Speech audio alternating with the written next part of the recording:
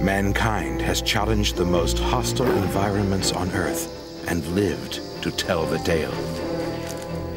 In surviving the devastating extremes of nature, he has endured suffering beyond his darkest nightmares. Survivor Science dramatically reconstructs true stories of human endurance to explore the science of survival.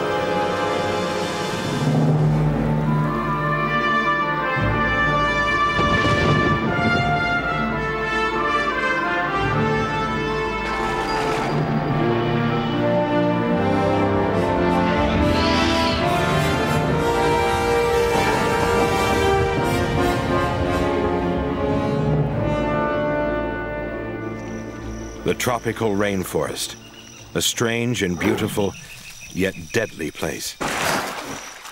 The basic law here is hunt or be hunted, eat or be eaten.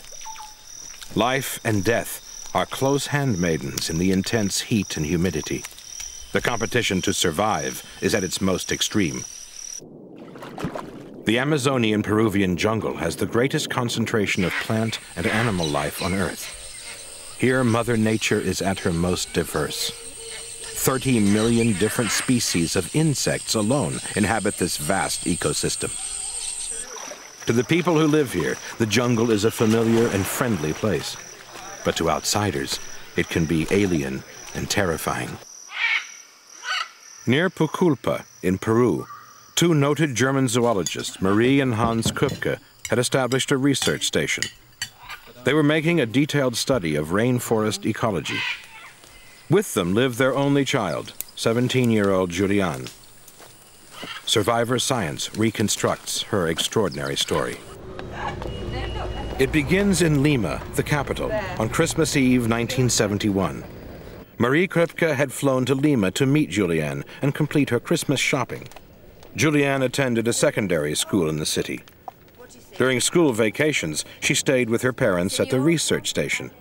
Like her parents, she loved the jungle and frequently joined them on field trips into the depths of the rainforest. Late that afternoon, they boarded a plane for the 1.5-hour flight to Pucallpa. It was late taking off. The passengers were frustrated by the delay. Everyone wanted to be home for Christmas. Marie Krupke was particularly concerned. She disliked flying in Peru. 6 months before, on this very route, she had experienced a near-crash landing in the rainforest. Julianne had no fear of flying and teased her mother.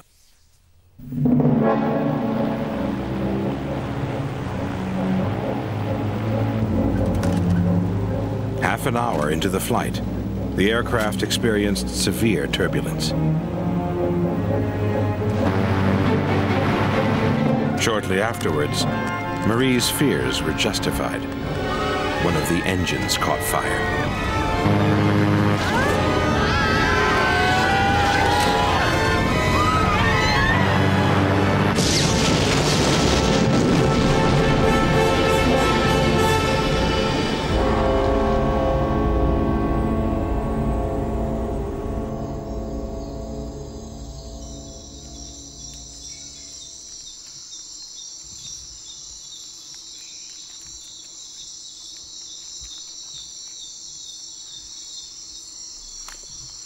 Still strapped in her seat, Julianne fell over 10,000 feet.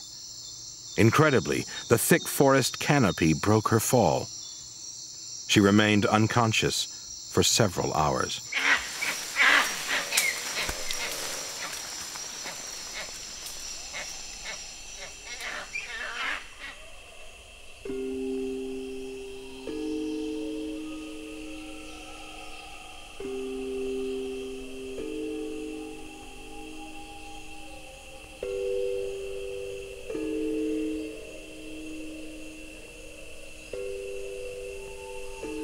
When I came to, it was daylight. Everything was a blur. I turned to look where my mother had been sitting. There was nothing.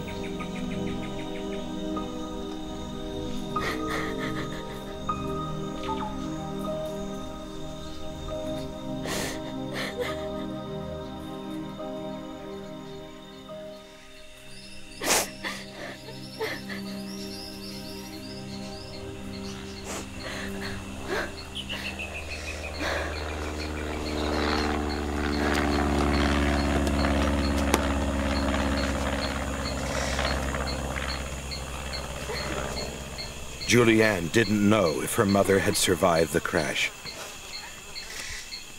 Now, she was on her own, lost in 2.5 million square miles of unmapped jungle. Her chances of survival were bleak.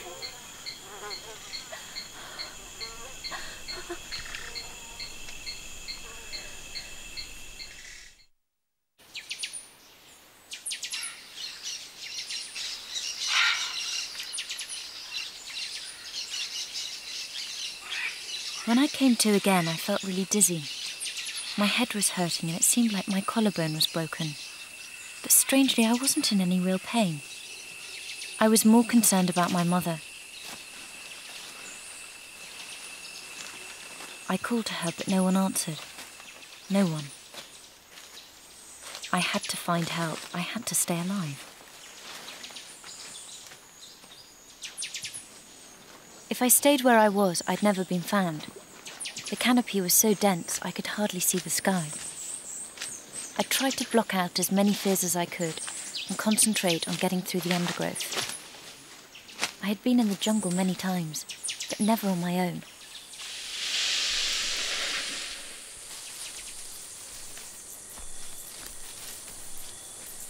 My parents told me if I was ever lost in the jungle, I had to look for a river because all the local Indians use the rivers. They're their highways. So I knew if I found one, I would eventually come across one of their villages and they could take me to Pakulpa where my father would be waiting for me.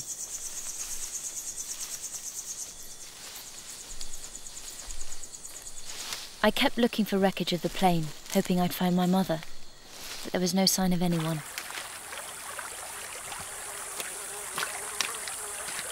On Christmas Day, the day after the explosion, Julianne came across a stream. She followed it, hoping it would lead to a river and eventual rescue.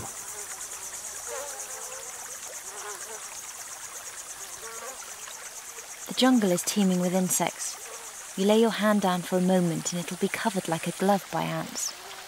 But the worst things are the mosquitoes and other flies. It was impossible to keep them away. I was constantly bitten. I didn't realize at the time they were laying their eggs under my skin.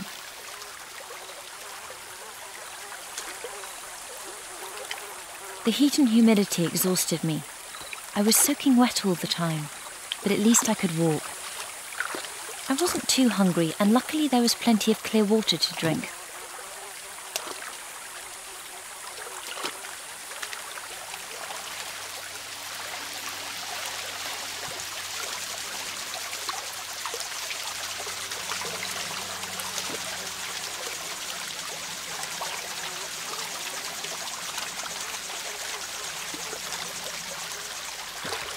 The only food I had was some boiled sweets I'd bought as Christmas presents for the children of our Indian guide, Awakina. He was always telling us there were lots of things we could eat in the jungle. Fruits, berries, nuts, leaves and roots. Mother was always keeping notes on whatever he said, because she was convinced jungle vegetation held secrets which would cure many diseases. Okay. But she also said that most jungle plants and fruits had developed poisons to protect themselves from insects.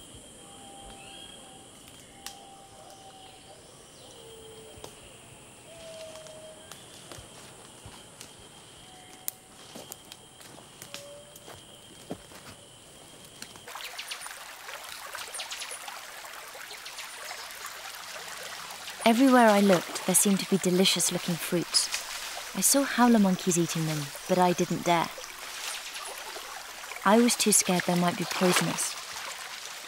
The last thing I needed was to come down with a fever.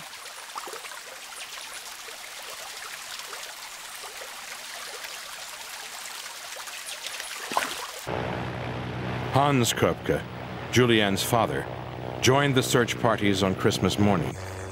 The light aircraft trawled back and forth over the exact area of the crash without knowing it. The wreckage had been completely swallowed by the dense canopy of the jungle.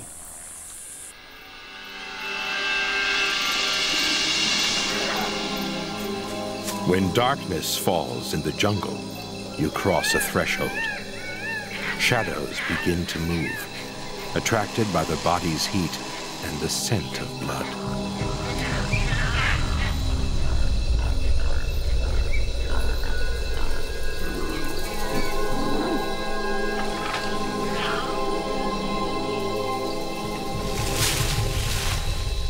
Survival depends on staying alert.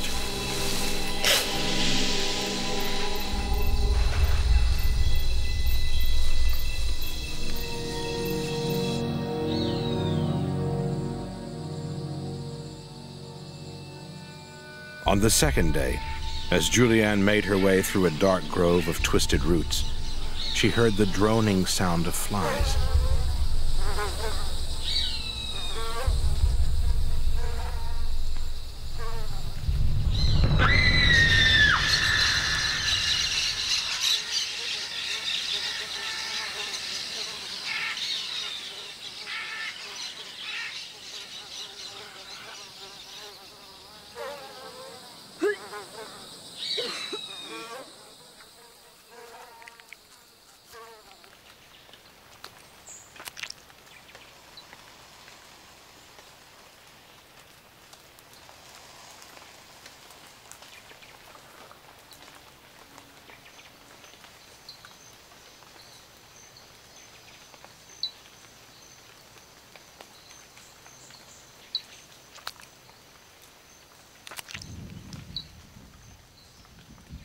Seeing the dead passengers made me realise what might have happened to my mother. Julianne remembered the last time her family had been together. It was on her 17th birthday.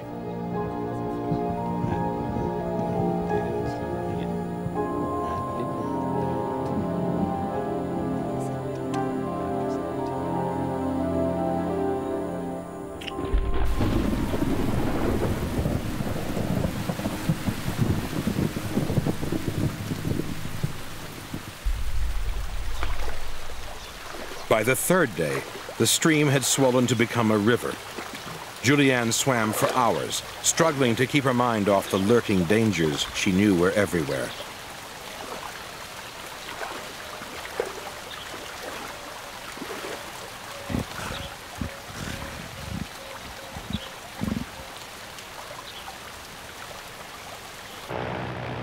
The search parties continued searching in vain. The forest canopy remained a beautiful but impenetrable dome.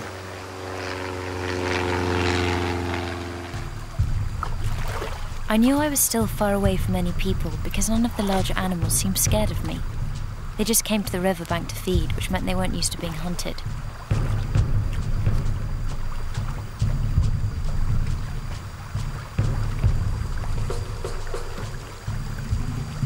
By the fifth day, the pain from my broken collarbone began to make walking more difficult. But in spite of my pain, I moved on as best I could.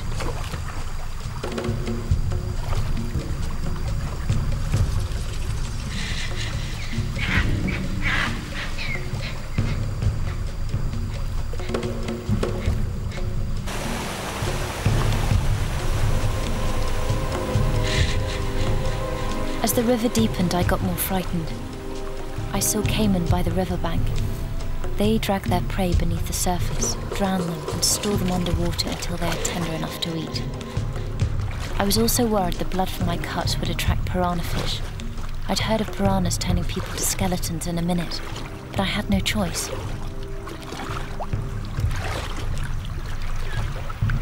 Then I saw the vultures. Where there are vultures, there is usually dead flesh. I knew they'd been eating the people from the crash.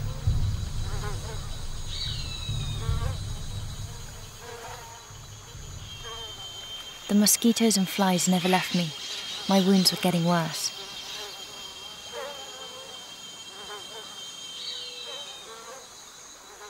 The flies' eggs had grown into larvae under my skin. I could actually feel them crawling and feeding on the tissue and fat. Some had pushed their heads through the sores. My arms felt raw and had begun to smell. I thought, oh my God, they'll have to amputate them.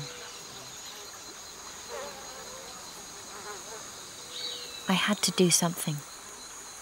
I got my ring, twisted it into a hook, and used it to pull the maggots out one by one. It was agonizing.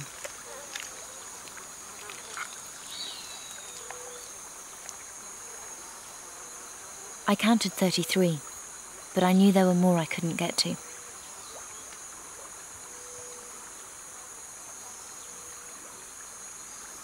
For the first time since I'd left the wreckage, I wondered how long I could go on. Silently I called on those I loved to help me. In my heart, I knew now that I might die.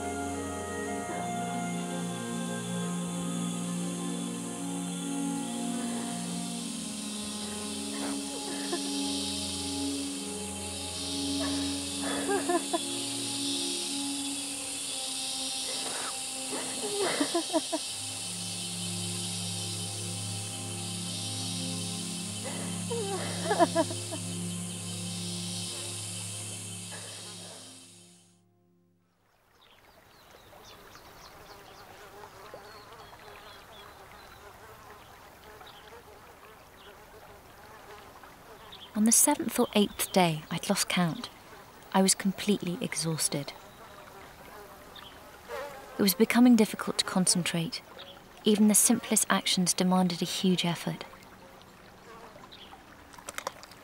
My arm was a mess, and for the first time I began to feel real pain. I tried to squeeze as many maggots out as I could, but as soon as I got one out, more flies would lay their eggs. Some of the wounds were so big I could put my finger inside. There was nothing I could do except bandage them the best I could and hope the infection wouldn't spread. I felt my whole body was alive with parasites. I pictured them feeding on my blood and sapping my strength.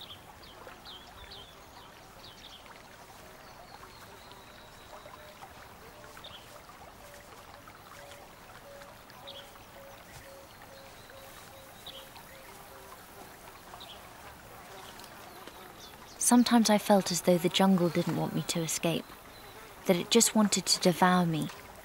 Even the mud seemed to hold on to me and suck me down. I thought of my father all alone, and I said to myself, he's not going to lose his daughter. I will stay alive. I will.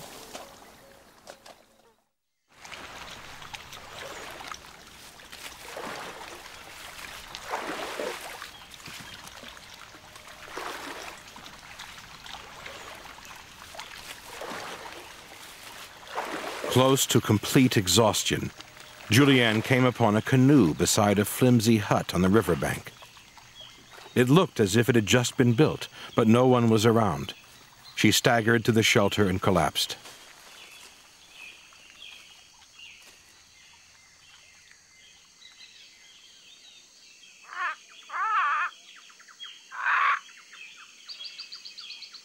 The shelter belonged to an Indian who hunted the area once a month.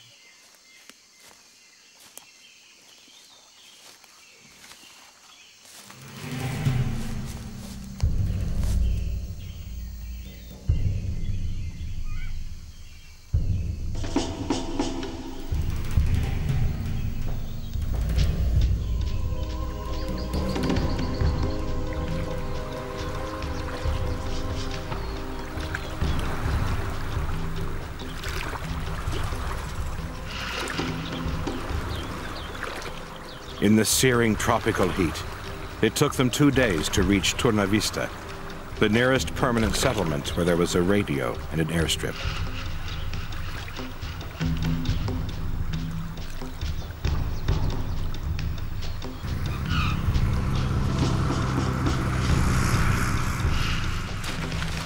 A 17-year-old girl's fierce determination and considerable courage had helped her to survive for 9 days, lost in the rainforest.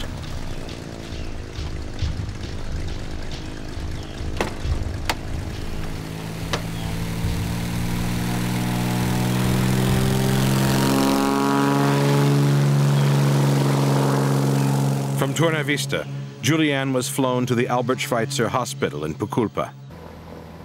With her assistance, the wreckage of the aircraft was finally discovered, scattered over a wide area. The aircraft, with 91 passengers on board, had suffered a catastrophic mid-air explosion. Julianne was the only survivor. According to some reports, 12 other passengers had survived the crash, but had stayed at the crash site and died much later of their wounds and exposure. Julianne had done the right thing by making her way to safety. Her mother's body was never recovered. Julianne did not lose her love of the rainforest. She later lived with her father at the research station, and like her parents, she too became a zoologist.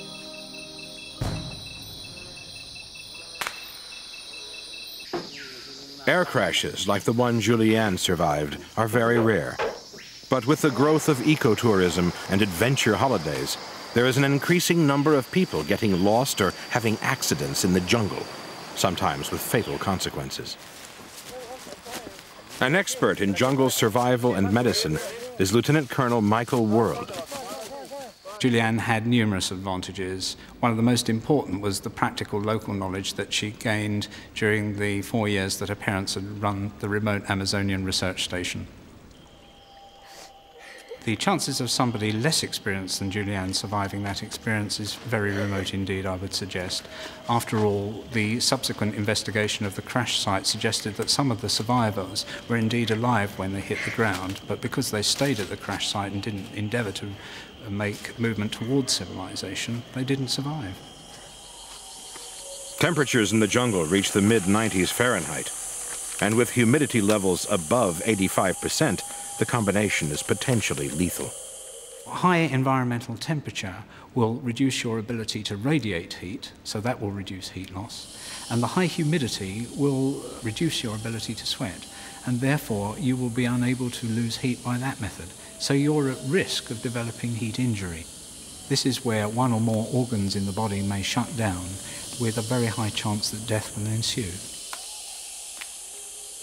The important thing about drinking water is to do as Julianne did, head for fast-flowing streams of waterfalls and to drink that. She is remote from civilization, and that's a major factor in the safety of drinking water because it's unlikely to be contaminated with human excrement. The classical diarrheal diseases of cholera and typhoid are caused by contaminated water being drunk. Many of the jungle fruits and plants, especially the brightly colored ones, are extremely toxic. Animals in the rainforest have developed their own immunity to these poisons. For humans, they can be deadly. It is dangerous to eat anything in the jungle. I would only advise eating local fruits or plants in the most desperate of circumstances. It might be possible to take a chance and eat something perhaps discarded by a monkey, but local plants may contain substances which can have adverse effects on the heart and circulation. The South American rainforest is home to some of the world's most dangerous snakes. The anaconda, the world's largest snake, suffocates and swallows its victims whole. Cases have been recorded of humans being devoured in this way. A feu de lance is so deadly, a single bite can kill within hours. Dr. Heather Hall is the snake curator at London Zoo. The venom from snakes that you find in the Peruvian jungle is very venomous. It can have a very damaging effect and it can kill people. The effect is usually to break down tissues around the wound, to stop the blood from coagulating, and also to send your system into shock. If you're in a remote place and it's going to take you several hours or even longer to get to a hospital, then you have to follow some very simple rules. The first is not to panic. Only a small percentage of people actually die from snake bite, and far more people actually can die of shock. The second thing is to keep wherever you've been bitten, which is usually a leg or a foot, you must keep that as still as possible so the venom doesn't work its way through your system and affect your whole body. Things like tourniquets or biting and sucking wounds are actually very outdated treatments for snake bite. We now say keep the limb as still as possible and get to a hospital as quickly as possible. The deadliest creature in the jungle is also one of the smallest, the fly. Mosquitoes and other flies transmit a large number of diseases. The most common is malaria. Malaria currently kills over 3 million people a year. The World Health Organization predicts mosquito-borne diseases will kill 1 in 17 people throughout the world. Less well known than a mosquito, but equally harmful is Julianne's tormentor, the botfly. So as not to put itself at risk, the cunning botfly captures other flies and lays its eggs on them. These are transferred to the victim when the carrier fly next feeds.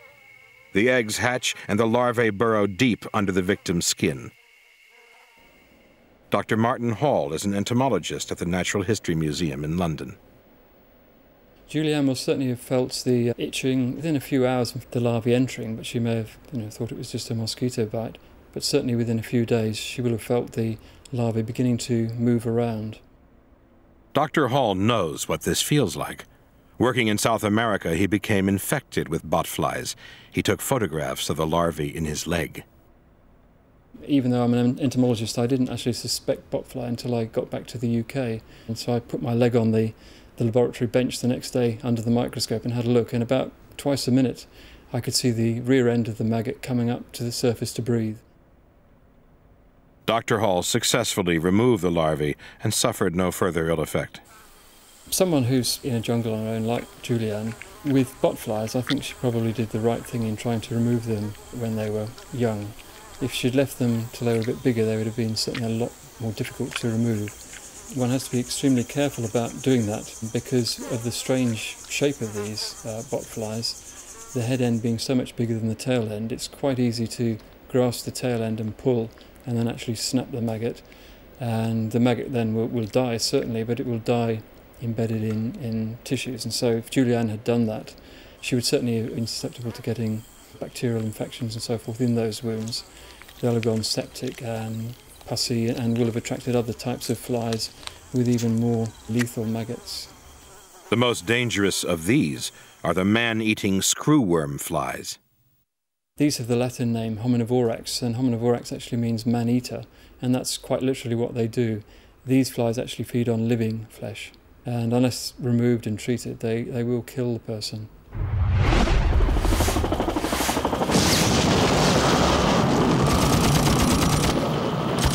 Troops who fought in the jungle during the Second World War and Vietnam were unprepared for its hostile physical environment.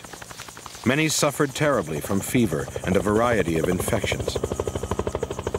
Most of the survival techniques used today were developed during those wars. Two men who learned their survival skills in the U.S. Special Forces are Jay Stanka and Dave Kellerman. They run week-long training courses from their base on the Colorado River in Costa Rica. For them, the key to survival is being prepared. What you have on the table in front of you is what we consider some of the necessary and optional gear for going into a survival situation in the jungle. A lot of these items are something that you're going to really need to have with you, and some of them, such as the electronics, are ones that you never really want to depend on, but you would like to have if you could afford to carry them with you. But no matter what you see here on this table, every single one of you right now, as you're sitting, possesses the primary weapon that will determine your survival in any given situation. It's right here in your brain. And what we have is sort of a little moniker called survival. Each letter means something, and if you don't remember anything here, remember this, and it will help you. And remember, your mind is always your best weapon. It takes a normal person 2 to 4 weeks to become acclimated to a jungle environment.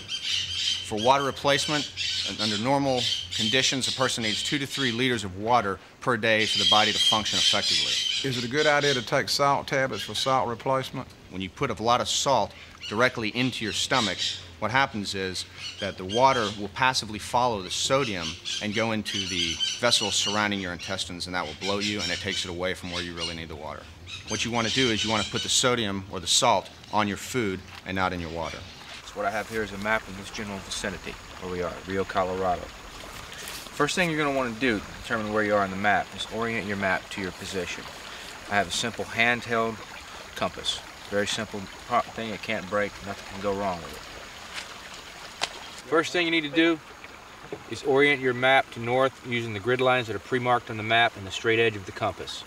You're going to take the red north indicator arrow and make sure it's pointing directly at north and square your compass off with one of the grid lines. So it's important to always know where you're at. It can help you get out of a bad situation. The main thing is always keep your compass away from metal objects. Let me just show you how that'll affect it again. See how it moves the indicator arrow? So essentially, we'd have the map all turned around. And look what it does. Just remember that.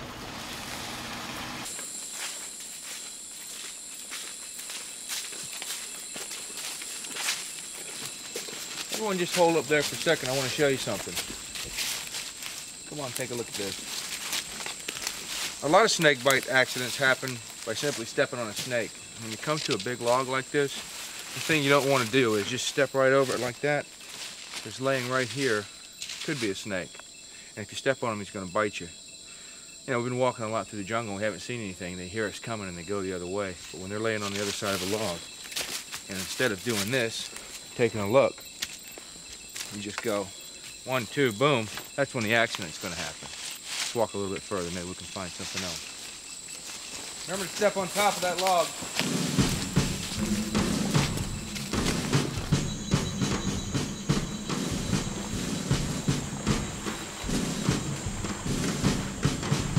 The course is not for the faint-hearted. 2 nights are spent in the most inhospitable areas of the jungle. Here, the group have to put into practice some of the skills learned in the classroom. All right, what we've done is we've gone ahead and started on a camp for you guys based on all the stuff we talked about in the class. Let me just show you what we got here. This is the framework for a lean-to based on the 2-tree method, which we talked about. You notice how much water's in here. And what we did, we picked a site to show you that no matter how miserable it is, you can always make a dry bed. There's always a way to do it. And what we've done is taken forked branches from the trees, which we've cut using our machete. We've laid and stuck them into the ground and laid larger logs across, and essentially use these cross pieces, which are going to be your bed for the next couple days. Notice that this water is about 6 inches deep. The bed's about 8 to 10 inches off the ground. It's going to keep you dry and a little less miserable. And what we're going to do in a few minutes is we're going to go and we're going to finish off the shelter by getting some palm fronds to lay over the top of it to waterproof it better. Remember that we want to place the leaves with their natural growth going in a downward motion that can funnel the rainwater away from you. We want to overlap them as much as possible.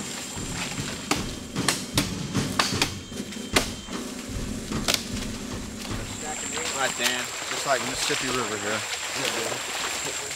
More? Very nice. There you go. You got a couple more? Probably a couple more. Yeah, in case the water comes up, we're going to need to get a little bit higher. We're going to use this insert propellant since the wood's a little damp, and since we have it, we might as well use it because it's going to make the fire start that much faster. So go ahead and spray it right in here on the kindling as much as you can. Insert propellant? Yeah, just a little bit. Right in there. A little bit over here. Okay, that should be good.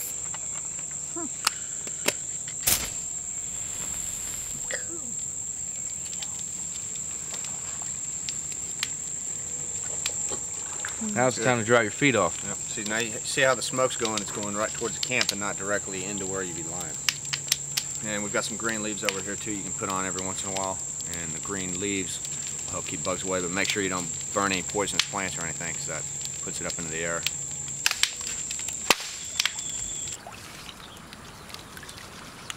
Now what we're doing here is we're putting mud all over ourselves for the purpose of making a barrier against mosquitoes, because they can get real thick sometimes out there in the bush.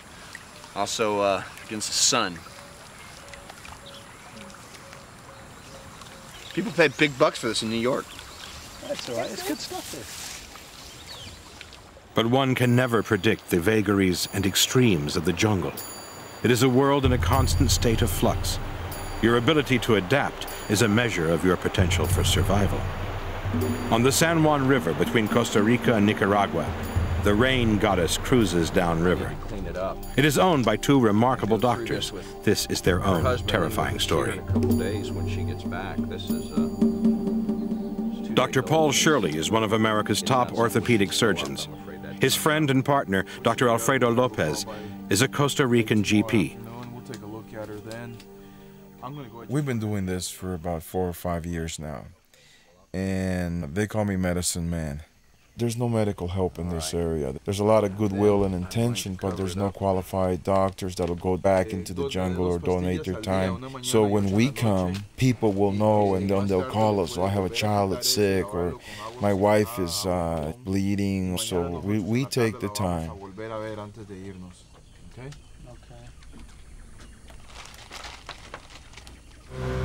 Lopez and Shirley were experienced hunters, but they had never spent a night alone in the jungle without a local tracker. We'd been talking about just the two of us getting away, and it was the first time that we'd really had a chance where we had a 2-day period and really could get out and do what we wanted to, which was go for a good long hike and spend the night in the jungle and come out the next day refreshed. Shirley and Lopez were well prepared. They took with them guns, food, water, bedrolls, in fact, everything necessary to make the journey a pleasant experience. They also had a GPS device.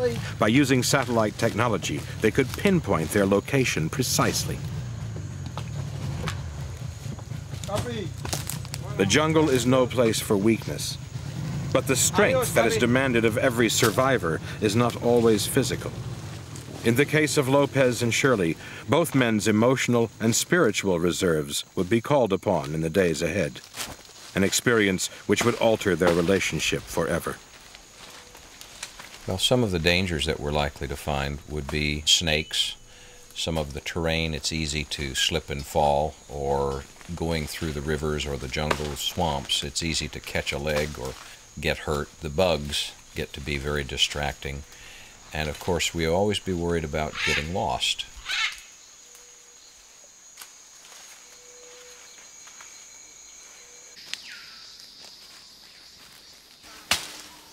We were only able to go a few hours before it started to get dark, so we set up a camp and made a covering.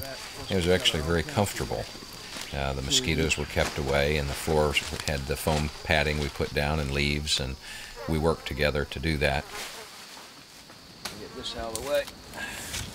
Here. We unpacked some of our packs and basically had a very peaceful evening in the rain, fairly dry. Oh, we deserve it after today. Ooh, what was that? That's probably an ocelot. That raised the hair on the back of my neck. On day 2, things began to go badly wrong. When they broke camp, they left behind their only packet of salt. Incredibly, this was to prove a near-fatal error.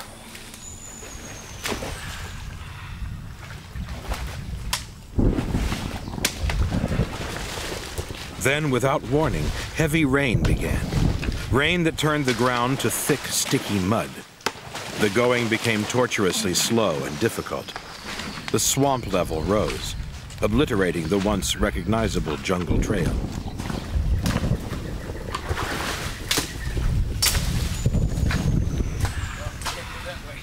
The problem would be, for instance, you'd like to follow the sidewalks in Venice and not step off into the canals.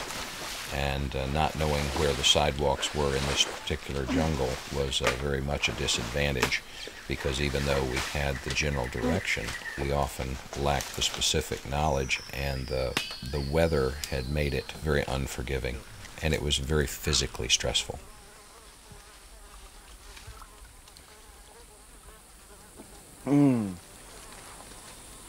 It's good, man. It's fresh.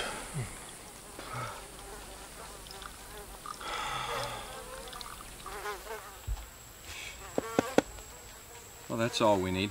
This thing's got water on it. It's ruined. Going through that swamp, it must have really got some water into it. At this point, the GPS had gone bad. It had moisture in it and wasn't working.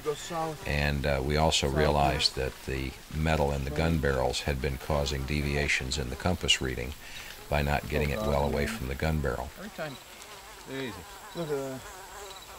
If we can get back up on the range, up on the edge of out of this swamp, we might be able to get a little bit better reading and follow along the edge and make up for that 15 degrees.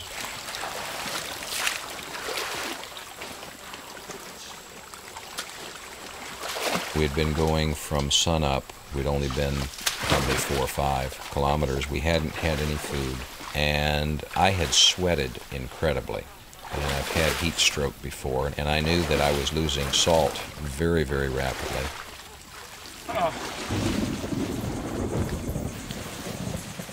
Paul's a very hardy man. He's a very brave person.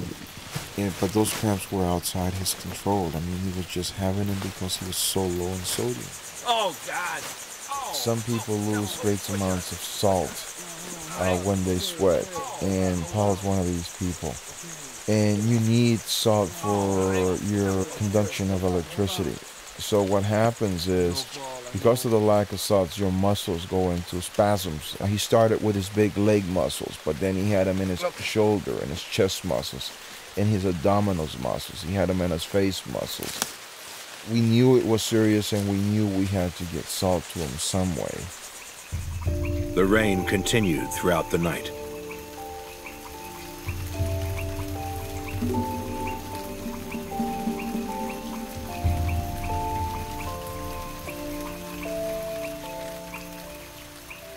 By the following morning, the swamp was 3 inches higher, and Shirley's agonizing cramps had become worse.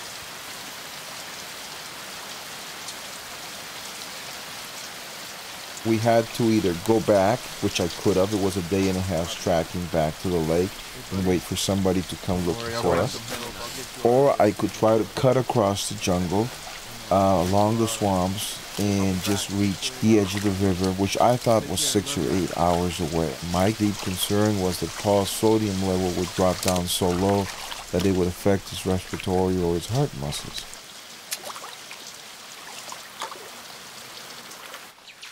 Lopez finally decided to leave Shirley and head out across the swamp.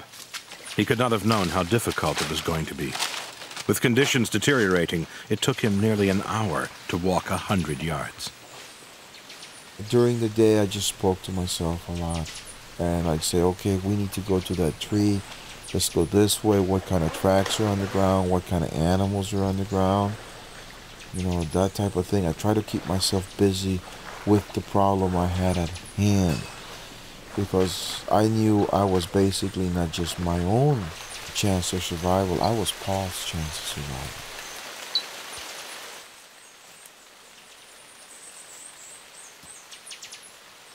We had agreed to signal by him shooting so I would get an idea how far away he was. And after all day, when I heard the gunshot from less than a mile away, my heart just sank. I knew he was nowhere near the river. I knew that I had another day or two to be there alone. And I began to think that the likelihood of my coming out of this alive had just dropped tremendously. Lopez's chances of surviving were also diminishing by the hour. He had no food, and the swamp carried dangerous bacteria.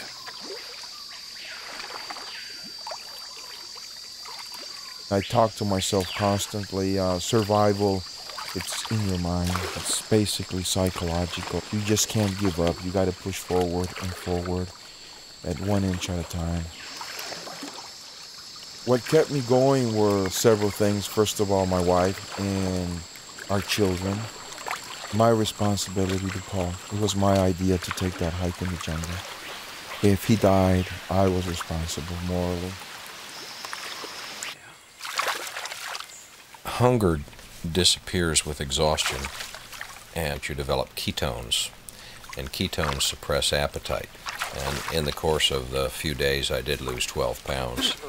I decided I had to eat, and I noticed these little minnows, so I pushed the mosquito netting down in the water, and I've made a game out of it while I was awake and alert, and I would catch them and eat them. I think that what Alfredo did, he was fortunate to have the physical stamina to do it, or the makeup to do it, but it took a tremendous lion's heart to do what he did. So there was, it was very difficult mentally. I slept, I prayed, I thought about things, I relegated my life, what would happen to my kids, my practice, my patients. And I got very comfortable with the fact that I probably was never going to leave that particular little bit of heaven. Jaguars and animals like that, they're not going to bother you, they're not going to hurt you. Constant present danger in this part of the world is the big herds of peccaries. They're running anywhere from 60 to 600. And if they find you on the ground, they're going to kill you. They're going to eat you.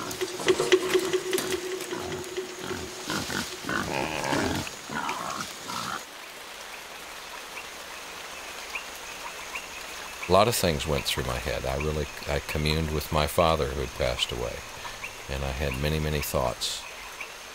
I decided that if I really got terrible, that I was going to go into the clearing and shoot myself, because I wanted the vultures to attract people, because I really didn't want to just disappear into the swamps and have the chance that my kids wouldn't get my insurance policy for 7 years. Meanwhile, Lopez's wife had alerted the Costa Rican Red Cross, the American Embassy, and the Nicaraguan Army, who dropped the border restrictions so rescue efforts could be coordinated. In the late afternoon, I thought I heard something, and I fired my rifle. Aquí! Aquí! Somebody answered me, and I was floored.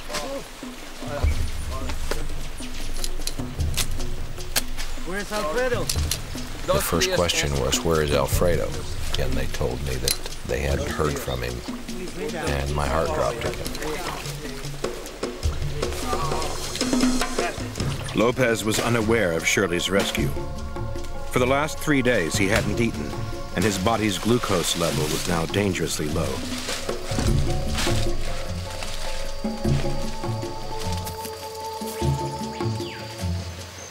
I was pretty desperate, but I felt at the end that I was going to crawl if I had to, but I was going to make it somewhere.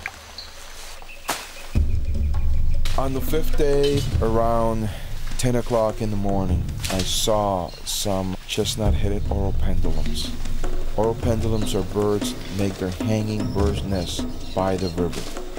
I knew that the big main river had to be closed.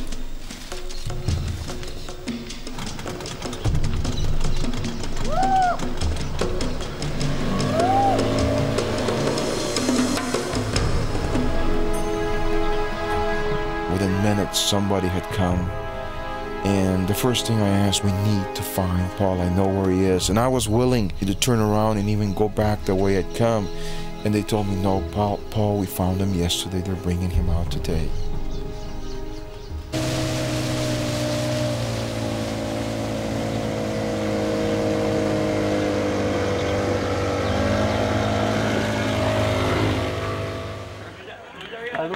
After 5 days in the jungle, Shirley and Lopez were rescued by local trackers and the Nicaraguan Army. They were flown to the headquarters of the Costa Rican Red Cross. After treatment, Dr. Shirley made a quick recovery, and apart from a few cuts and bruises, Dr. Lopez was remarkably healthy. But the emotional scars remain. Both men still find it difficult to talk about their experience. Hey, we got another chance. God wanted us to be alive for some reason. I was so glad to see you. Hey.